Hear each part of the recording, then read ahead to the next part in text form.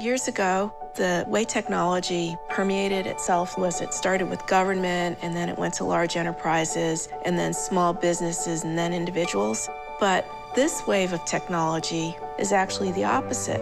It doesn't take as much to get started with a new idea. So more and more people or organizations can take advantage of technology.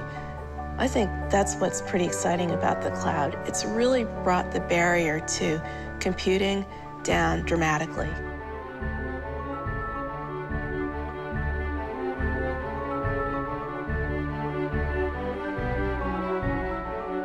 In the beginning, a lot of our conversations were about what is the cloud, what does it do, what does it mean to me?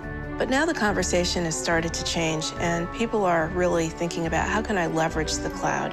How can I use cloud as a delivery model, which is more efficient? How can I get services out faster? How can I use the cloud with social media, with mobile, with data and analytics?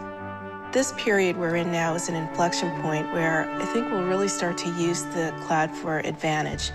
When people come to me to talk about cloud computing, the very first thing they want to talk about is how can I save money in my IT environment?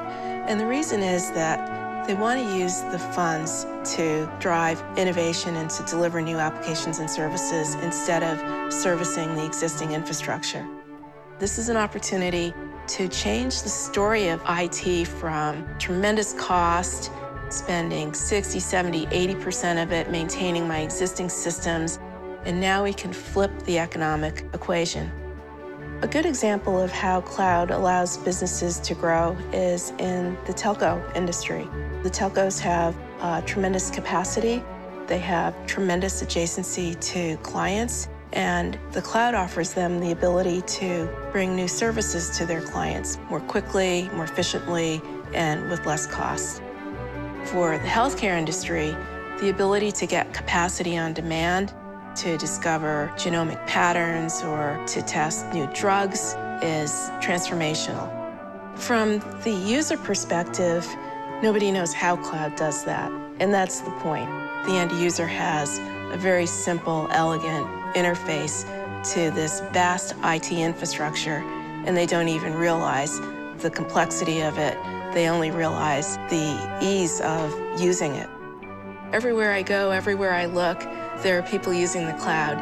They're using it in financial services, insurance, healthcare. They're using it to read. They're using it to find information. The things that we can do now are things that I never imagined when I started in IBM 33 years ago. So imagine, what are we going to be able to do? I mean, I think that's what's really exciting. That technology allows ideas to flourish and things to be created that are revolutionary.